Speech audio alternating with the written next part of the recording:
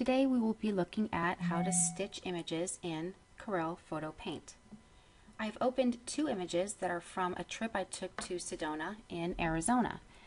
I would like to bring these images together to create a wider landscape.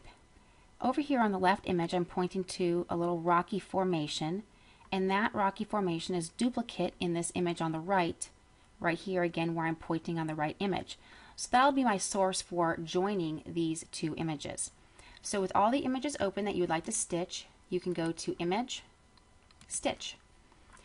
All the images open will be listed. Click on them and add them over to the right hand side, and then click on OK. I need to move these around as they came in backwards on this side, which is totally fine. I would like to zoom in order to really make sure that I am laying them on top of each other properly. I'll get my pick tool and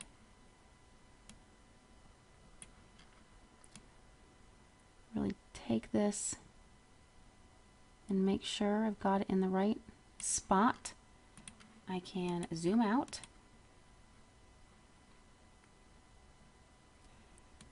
and I want to make sure my images really blend well together.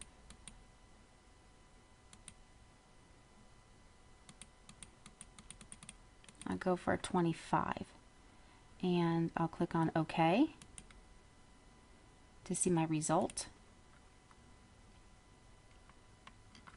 We can see here the skyline on the right and the left is a little bit off. It's a little brighter on the right hand side. Not too much, but what I can do is I can go and stitch again, and then I can increase that blending factor, and that will take care of that little bit of difference in skyline. And that is how you stitch images. For more information or to sign up for your free trial, visit laseru.com.